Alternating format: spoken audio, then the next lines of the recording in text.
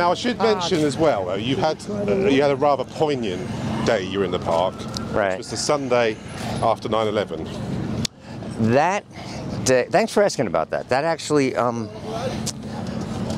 if I ever play Carnegie Hall, which is just down there, if I ever play Carnegie Hall, if I ever play Giant Stadium, if I ever play Madison Square Garden,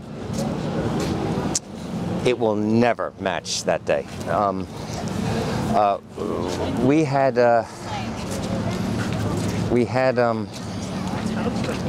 that day, which was, I don't think, a little editorializing here, I am almost, like a lot of New Yorkers, almost offended every year when we see the signs and the memes that say, never forget.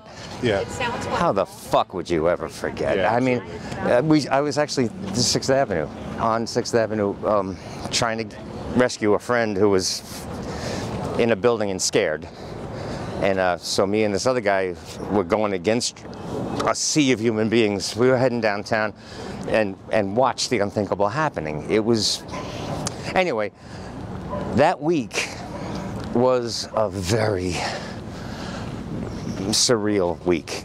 Bridges and tunnels closed, no air traffic. Yeah, it was people that needed to get back to the UK couldn't. People, no air traffic overhead. It was weird.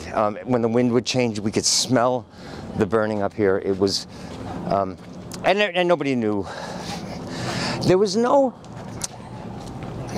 that day, I didn't, now of course, not being there at the World Trade Center, but in town that day, I did not see terror. I saw nothing but focus. Yeah. I saw people with a look on their faces like, okay, what do we do now? What's happening? What do we do now? I saw people helping each other. I saw people lining up at blood banks, which wasn't needed, but I saw, it was just a very weird week. So that Sunday, I had been playing in the park that was 2000, so I'd been playing in the park for 8 years by that point. And I thought, you know what, I'll probably be alone, but let me just go and do what I do. So I showed up at the Hill, and I set the stuff up, and there were about 10, 15 people waiting for me, which kind of surprised me in a way. And just started to play what I play. I'm not a flag waver, because I'm not one of these I'm proud to be an American guys. That's bullshit, you know. It's like, anyway, so nothing like that, no memorials and nothing said. I was just gonna do what I do. And that day, in about an hour, there might have been 1,500 people there. There was over 1,000 people. Well, you've seen the hill. They were 10 deep, 10 deep at going out into the road. They were sitting next to me. It was, I never seen anything like it. It was like everybody who had ever been there felt like that's where they wanted to be that day. It was 5 days after 9/11. So suddenly there's this ocean of people, and I'm playing the fun stuff and the pretty stuff and the silly stuff, and but at one point I stopped and I looked at all of these faces. Again, it's weird because I'm Joe and Irene's baby boy. I'm a son of a New York City firefighter. What the fuck am I doing in front of all these people? I still feel that way. You got kind of imposter syndrome, I guess. Yeah, exactly, exactly. Yeah. But I'm sitting there and there's 1,000 people or more. And I looked at them and I said, you know, if you're anything like me, and you probably are because you're here, this week has been very strange. So you might find yourself walking up the street and you stop at the corner and you think to yourself, you're just filled with rage, like uncontrollable rage. And then the light turns green and you walk to the next corner and you start weeping like a baby.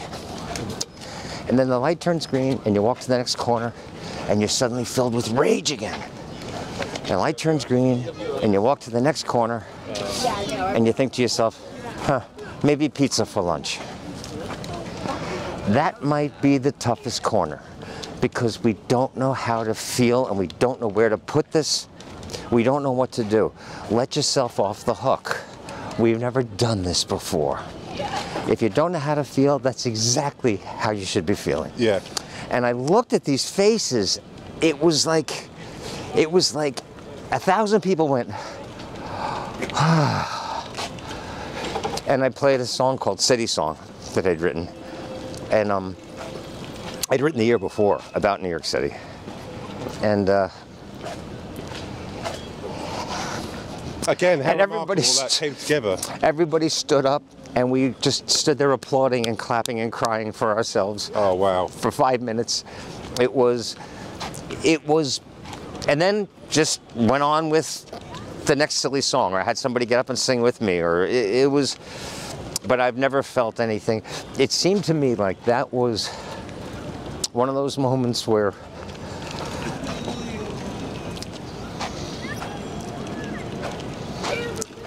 I don't know where the words came from, but they came from my heart, and they needed to hear them. And that's really pretty much what writing a song is anyway, you know? But it's incredible you'd written that song a year before, and that all came together on the day. I mean, that's... Yeah, that was, there's only one word that's changed since then. This song used to go, "There's nothing like the sparkle of her skyline after dark." And now the song is, "There's still nothing like the sparkle of her skyline after dark." And I believe you had quite a bit of contribution from the public, which you then donated to your dad's former fire station. Yeah, that was crazy too, because that week, Tom Hanks, you know, who was probably a beautiful man, was, you know, raising money with the 9/11 fund, and Bon Jovi was doing and I said, you know what, guys, it wasn't my dad's unit, but there was right on 77th Street. Yeah. The guys at Ladder 77 would sometimes drive the truck on a weekend and actually hang out between runs and hang out while we're playing. They lost 11 guys that day, just in that house. And so I said, you know what? And I don't know those guys. I just said, you know what? Anything that winds up in the guitar case today, no 9/11 fund, no Tom Hanks. Yeah. We're just going to walk it down there and give it to their families. So I'm playing. I was living alone at that time. So I get home that night, and I'm overwhelmed. I mean, the whole day was just emotional and again, magical. I can't explain it. But yeah, that's how that works. I'm used to laying money out and unfolding dirty dollar bills and, you know, and stacking them and stuff, right? So I'm doing this, and I'm doing the 20s and the 10s and the 5s, and I'm stacking them, and I'm going, okay, 1, 2, 3, 5, 6, okay, 700, 800, okay, 1,000, okay, 1, 2, and I'm counting, and I keep going, I'm doing this wrong. What's wrong with me? Because my mathematical brain doesn't work. So I'm doing this wrong. I'm doing this wrong. And then I realized I was doing it right. And there was $7,250 in that guitar case. Wow. I was overwhelmed. So the following day or the day after, I walked it down to that firehouse, and they knew me, because there's only one of me and there's a bunch of them. Yeah. But and they were thanking me, and I said, oh no, no, I'm not giving you this money. The people are. But you collected it, and that's a wonderful thing to do. What a wonderful thing to do. Well, it was the next thing to do, you know. And I guess also, so during the pandemic, you couldn't do your concert, so you, again, took a kind of bad period in our lives. That was wild. Yeah, that was wild, because I actually had a head start. Let me think. No. We can start meandering back up toward the hill. Let's go. Sure. Okay. Oh, this is Literary Walk. So let's go here. We can walk back up. I'll show you the very first place I ever played. Brilliant. Yeah, that was when the pandemic hit, but I had a head start. There's a folk singer, a woman named Christine Lavin. And I don't know, again, I don't know that much, we can cross, I think. I don't know that much about the music business, especially the folk world, but oops. But she's kind of big in the folk world, and she had turned me on to something called, now I can't remember. Oh, by the way, look at this. I got a group here. This is, well, I'll show you right here. Sorry. Right next to. Now, why he's still here, I don't know. But I was right here. These benches weren't here then. There was a fence, and I was right here that first day. And people were gathering, and I just started crying like a baby. Packed everything up and went home. This is the first place I ever played. Wow. Anyway. Cool, isn't it? That's always going to have a special place, isn't it? I guess so. I haven't been here in a while. Why is that covered in barriers? I don't know. Maybe people are defacing it because it's Christopher Columbus. I'm guessing. I don't know. He's not in vogue anymore then. Oh, I think historically, I've always known he was a villain, but discovered a place that people already lived. Yes. It's not that tough. No, yes. We had a few of our own in the UK. Right? Yes. No, but yeah, so this is called Literary Walk, and oh, is Robert Burns' statue down here? yeah, probably. I've got a friend who said to look out for that. Okay, I'll bet you. I'll bet you. We'll see. We'll see, Bob. So yeah, so what's that? Oh, anyway, yeah. So what were we talking about? So online. Online. Discovered a platform. Yeah. What was it called? It was called It wants to. Concert Window, I think. Oh, okay, right. Yes, Concert Window, and introduced me to a guy. Was it Jeff or whatever who founded it? And so I started fooling around with it a few years before the pandemic, because it's a very weird thing. Like I'm sure you're learning on a daily basis about podcasting and cameras and yeah, absolutely. You know what platforms what works and what doesn't. Yeah. This I remember I had a George Wurzbach, who is the piano player who plays with me at my concerts, like at Merkin Concert Hall. He's, again, probably a finer songwriter than I will ever be. The most versatile, brilliant piano player. Brilliantly funny mind. Writes beautiful, poignant, profound songs.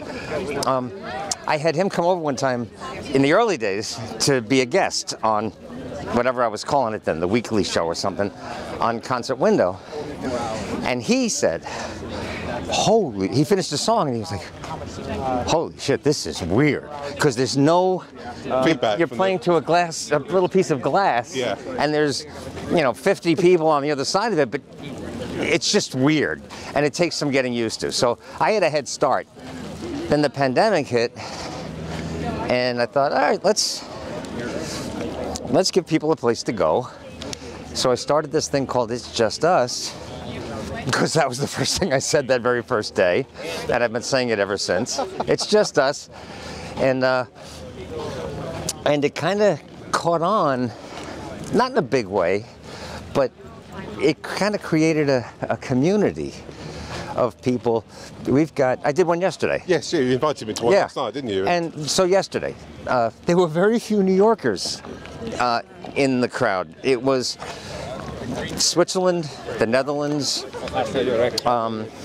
Maine, Florida, West Virginia, California, people from all over the place. So the world is your Central Park now. It kind of is, in a way. But, Tim, truthfully, it's time for me to get off.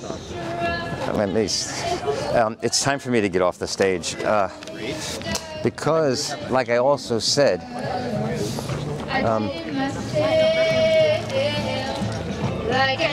and so I keep singing. Got to keep it moving. Although she's awful.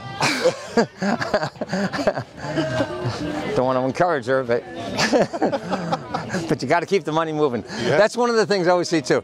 Benjamin Franklin was a brilliant human being, but I disagree with him about one thing. He said, "A penny saved is a penny earned." And I say a penny saved is essentially worthless unless it's moving. Yes. A penny saved is a piece of copper. Money is dirty paper. I have been proving that for 32 years. Money is dirty paper. Yes. It's what it represents. Unless it keeps moving, it's... And again, I'm the luckiest man alive, so this is kind of a religious thing for me. Keep playing, brother.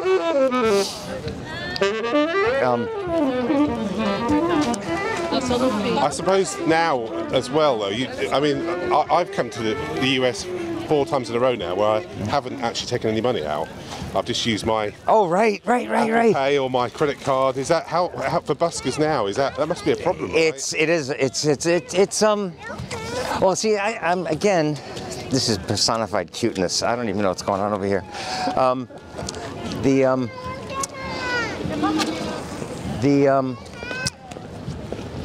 The timing of my life, again, I think is perfect, and not by design, but by imagination. I've been saying for about the last 4 or 5 years, it's time for me to get off the stage. Yeah. And just saying that out loud to the universe or whatever the fuck, circumstances that other people would think, oh man, that really sucks. I'm like, nah, it's kind of perfect. Tourism hasn't come back to Central Park.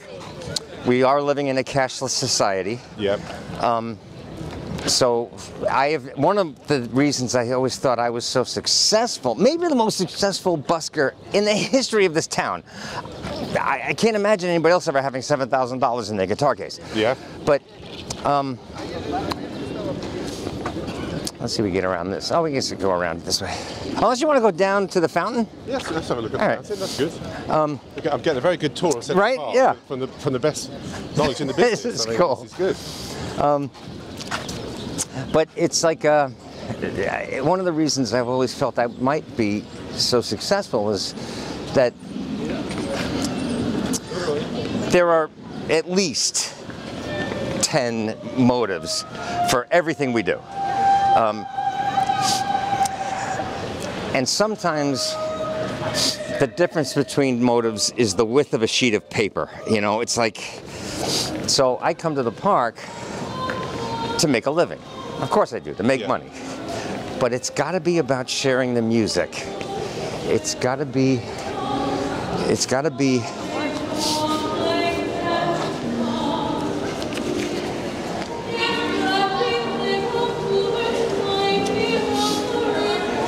nice, beautiful.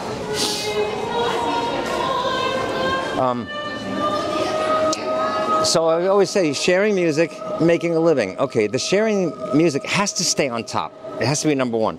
So I have never, in 32 years, we were the same way on Bleecker Street, even during the sex, drugs, and rock and roll years, I would never put out a tip jar. Yeah. We'd say to the owner, you're paying us, and no cover charge for the people. We're here to, you pay for the music for them to hear. Anyway, this is Bethesda Fountain, which has been in every movie ever since the beginning of time. Beautiful. Not running at the moment, though. No. Do you want to go to the water? Incredible, wasn't it? It really is nice. It's magic. Maybe we can cruise up that way. Let's see. Anyway, so I've never put out a sign that says tips. I never put out a sign that says, you know, my sister needs an operation. I mean, you know, nothing ever about money. But in this day and age, keep playing, man.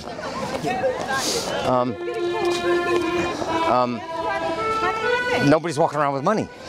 So I put a sign out that says Venmo.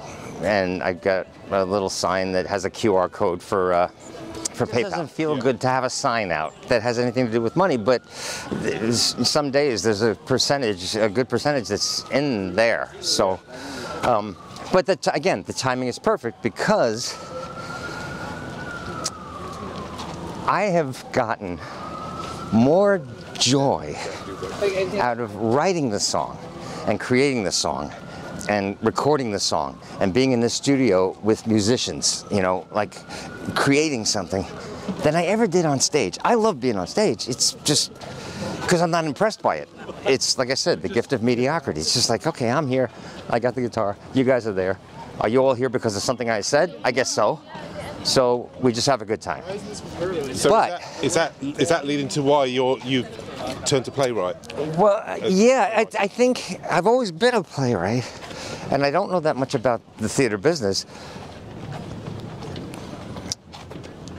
But I've been really lucky that there's a director named Leonard Foley.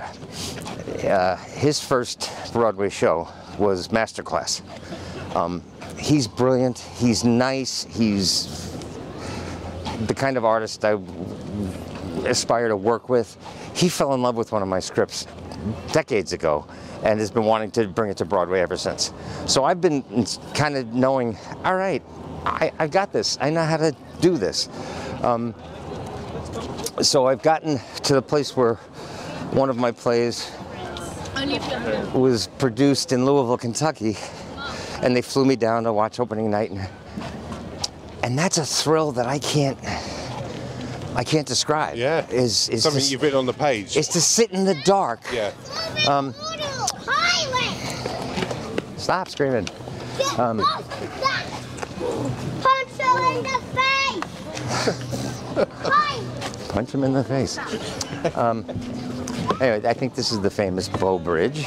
This is beautiful. About a million wedding proposals here, right? Do I have any more left? Let's see. One more. That's right. Keep playing, man.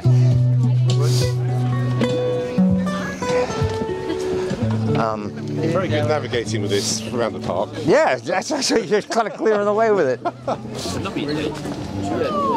So, is there any more chances? Excuse me. Let me take a picture. Oh. Flip it around. Oh, excuse me. Let Okay. me open. Good? Flip. Okay, let's get the sun behind you.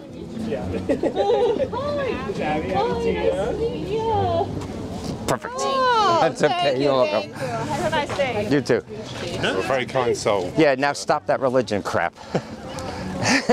No, I'm serious. That's part of my work, is to well, and it goes back to the playwriting. My most recent play is, well, I've got two things going on. I got a screenplay that's a movie musical, believe it or not, called That Christmas Eve, but it's a When Harry Met Sally kind of thing. Yeah. It's a romantic comedy. But my most recent play for Broadway is called The Green Room, and it's the funniest, most entertaining way, and powerful by the end, I think, of jump-starting a conversation for the human race. And I know that sounds pretentious, but I really want to jump-start a conversation for the human race where I can have a seat at the table and say to every Muslim, every Christian, every Jew, you don't need this anymore. You don't need it. I get how it was all created at a time when human beings needed to make sense of the unknowable. But all religion, all of it, all it brings to the human race, other than something that is inherently what Abraham Lincoln called the better angels of our nature, what is inherently good about human beings, the only thing that religion brings is division. If anybody can tell me one other positive thing it brings, let's have the conversation. There's nothing. Well, it gives me a sense of community. I've got a sense of community, and I play guitar in Central Park. Atheists have a sense of community. It's like we human beings don't need the invisible friends anymore. And that's part of my work. As we speak, in Israel and Gaza, we're in the middle of the very thing you're saying. And you will talk to both sides and they'll say, this isn't religious. Well, wait a minute. I don't think that's the Star of Walter on your flag. It's like, of course the original sin, if you will, is religion. It's your invisible friends telling you that you're right and they're wrong. that this is your land and it's not theirs.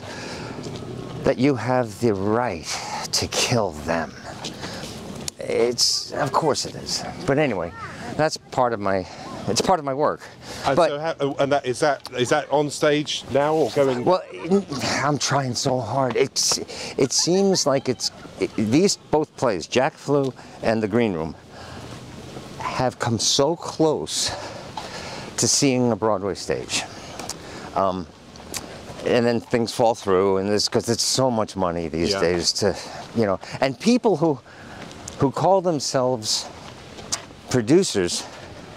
When I think of producers, I think of like the old movies we grew up on, where the producer has an idea and hires the right people, and we're going to put on a show, and let's say that way. I don't know why.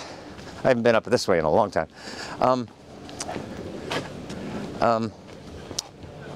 But the term producer these days really only means investor. These people have no idea how to put on a show. Yeah. They write a check.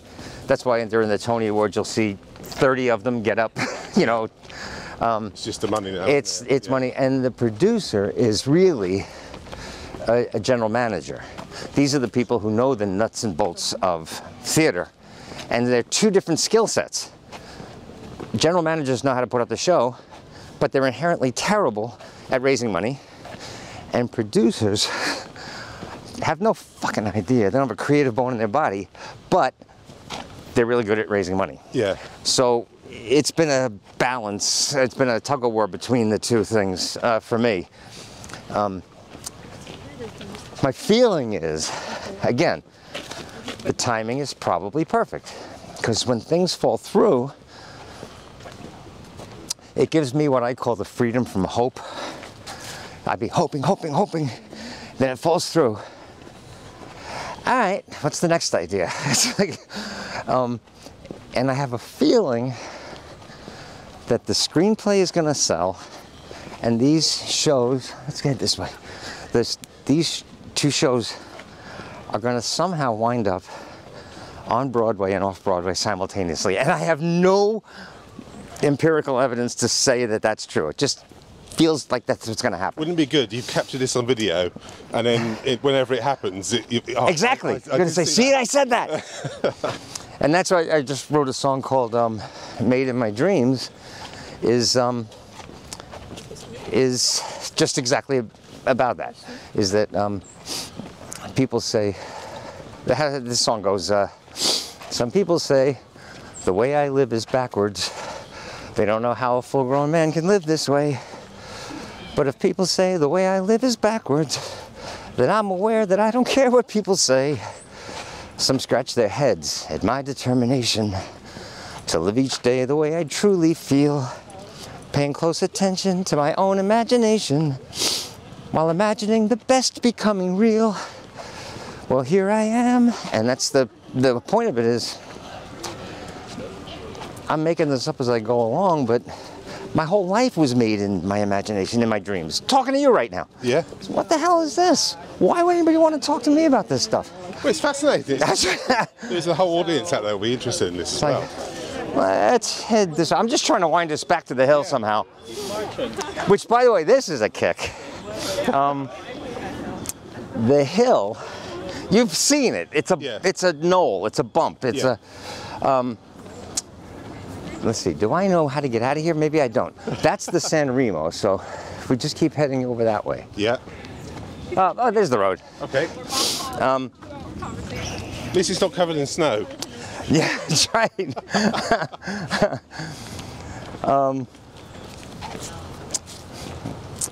Now what the hell was I just talking about? I don't remember. Well, you coming to screen, and you've predicted it now, and how it's gonna. Yeah, it's just that everything I've imagined, I used to imagine when I was all my life making a living as an artist, doing whatever I wanted to do, and been able to make a living. That's happened. Yeah. Well, how? Well, this happened, that happened. Jack Rosenthal was there. The article was in the New York Times. This happened. I met that person. I ran into. I took the chance and did this when logic said don't. which I think is a big part of it. I'll tell people too, you know, it's like, you've heard life described as a roller coaster, and yeah, it is. But the roller coaster at a little county fair is a 10-ticket ride, while the merry-go-round is only 5 tickets. The roller coaster is a 10-ticket ride, and it's not because of the You know why it's a 10-ticket ride? It's this. Tick, tick, tick, tick, tick, tick, tick, tick, tick, tick, tick, tick, tick. Right there. That's why it's a 10-ticket ride. Yeah. That moment. And I live in that moment most of the time. But if then the next thing is something that is scary or flies in the face of logic, do it anyway. Now, you mentioned earlier about the Beatles. Yeah. And again, when I was doing my research, this may or may not be right, because you can never be sure with Wikipedia, but I believe you did a song. Oh, Wikipedia, by the way, is... With Sid Bernstein, who brought the Beatles to the States originally. Yes. Is that true? Oh, yeah. Sid Bernstein is... well, he died in 2013. Yeah. There was... I can even show you the bench. I was playing for 7 years by that time, and a guy said to me, "Do you see this guy on the bench?" And he was hard to miss. He was rotund. He had this big head of silver hair, and he was there every week, just smiling and listening to the music. And so he said, "You see this guy?" I said, "Yeah." I said, "That's Sid Bernstein." And I said, "Who's that, your dentist?" Like, what do you mean? I know Sid Bernstein. "No, the guy on the Beatles posters." I said, "Oh, no kidding." So I went over and I just wanted to thank him because of that moment in 2nd grade. It was his idea to bring the Beatles to America. Yeah. And how legendary that was. Yeah, and it was his idea to, we need more seats. Let's fill Shea Stadium. He just, you know, he was a terrible businessman, but he was like me. He was a dreamer. He was a possibility junkie. He just said, all right, let's do it. He made fortunes. He lost fortunes. When I first met Sid, he was broke. But I walked over to thank him, and he said, we should have lunch. And we did, and we became such good friends. I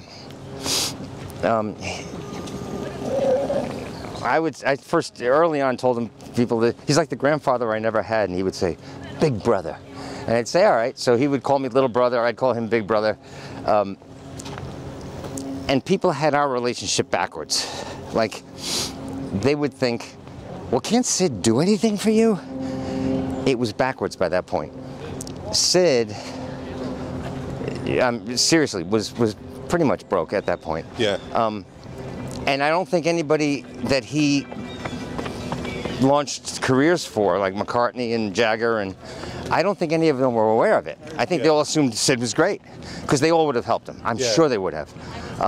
But so our relationship was pretty much, he was a food junkie, so it was all about lunch and dinner and desserts, and but I would put Sid Bernstein Presents on things. He wasn't presenting shit, but I would just put it on there. Good vehicle for you. Because he felt he was in the game. Yeah. And so we were just really, really good friends. And he's an inspiration because he died at 95. He was still talking about, "David, in my next book, you're going to be this and that's that. David, I'm going to do another concert in Liverpool to help cancer research. And I want you to..." He was 95 years old and still dreaming. And so anyway, so one day and he was, I say this all the time, he was the friend that you have who would call and leave a 5 or 10 minute voicemail because he would forget he was talking to a machine. Yeah. So I got used to that. And then the funny thing was, at the end of every message, he would go on for 5 minutes, and then he would go, "So call me later. It's Sid." like I didn't know. So So one day I see a message and it's from Sid, and I click on it, and I still saved it. It says, David, it's Sid. It's Monday. Want to do the loop? The complete loop? He said, it's Sid. It's Monday morning, 9 a.m. Keep hope alive, okay? Keep hope alive. And then he hung up. I was like, so I had the idea, I'm gonna write a song called Keep Hope Alive. Here's a man who affected music history, world history, in ways that are indescribable and very real, but he's never played a note of music and he's never written a song. Yeah. So I'm gonna write a song called Keep Hope Alive, and I'm gonna say words and music by Sid Bernstein and David Ippolito. Oh, that's brilliant. Right? So I start trying to write this song, and it's impossible to write a song called Keep Hope Alive and not write a Hallmark card. It's like, I'm writing crap. And then I almost gave up on it, about 3 weeks. I'm like, then the clouds will part and the sun will come out, all this bullshit. And then one day I had the idea, I'll write the song about not being able to write the song. And Keep Hope Alive was written, and it's the only song, as far as I know, that is words and music by David Ippolito and Sid Bernstein. It's very cool. It's quite poignant we've completed this loop. Right? What a loop. And I actually see there is now an audience behind us on the hill, isn't there? I hate these guys. I hate these guys.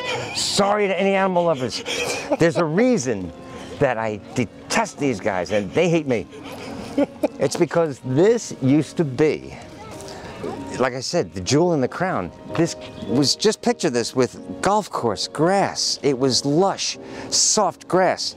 And then they showed up. Oh. And yeah, you. and we came 1 week, and this was decimated. It was like all the grass was gone. In about a week or 2 weeks, that became all dirt. Yeah, you. So, I have a friend, he got a shirt actually called the Goose Whisperer, because when I'm playing, they would come over and they'd start to come up and he'd be like, and they'd turn around and go the other way. Hate you guys. You don't play here anymore? No, well, Is that the case? I would play from May until October. Yeah. And then no matter what the weather was, I would have to stop because I've got the big concert in the first week or two of December. Yeah. And I always thought, you know, if the weather was beautiful and I played through November, why would somebody pay $35 for a ticket when they said, didn't we see him last week for $1? Oh yeah, good logic. So yeah. we stopped playing in October. This year, again, see, people would have said, oh, what bad luck. I think it's perfect. It rained the last 4 weekends. Yeah. So I picked a good day to come here, didn't I? yeah, Really? so yes, I had Perfect today. absolutely. So I watched my bank account go like this and up like this, and now I'm down at sea level again. But I think the timing is perfect because one of these plays is going to hit. Yeah. And I'll just be laughing. It's always been So it looks like we had a few gremlins with the camera. We're blaming these geese here, aren't we? Yes, it's the geese. Are. But David, this has been amazing. I'm glad. This is a beautiful place. You're a beautiful person. Well, thanks. And I don't think I've uncovered half of what needs uncovering. Don't let people. I talk too much, so I was kind of a nightmare for him, probably. But I do appreciate you giving up your time. It's fantastic. Oh, I'd love to see what happens next. If your prediction of your screenplay and your movie come true, that would be amazing, wouldn't it? So, yeah, you come back for opening night. Yes, I will, absolutely. And we'll go backstage, and we can do one of these from backstage on Broadway. That would be amazing, wouldn't it? Yeah. And I'll bring the sun like I did this time, eh? Yeah, actually, last 5 or 6, maybe 7 weekends in a row, it's been raining in Central Park. He picked a good one. Yeah, I think this shirt might have brought the weather, don't That you was think? it. Yeah. It's my style. Yeah, that's good. Peace. I will never, people know this about me, I will never buy, what would you call an umbrella in the UK? Umbrella. Umbrella. Yeah. Okay, yeah, umbrella. yeah. I'll never buy a black one, ever, because there's enough black and gray Yeah. That's right? what I think about shirts. We need this colour. city needs more color. Needs more colour. So good for you. Yeah, absolutely. Thank you, David, very much. All right, man. Really Thanks. enjoyed this. Thank you.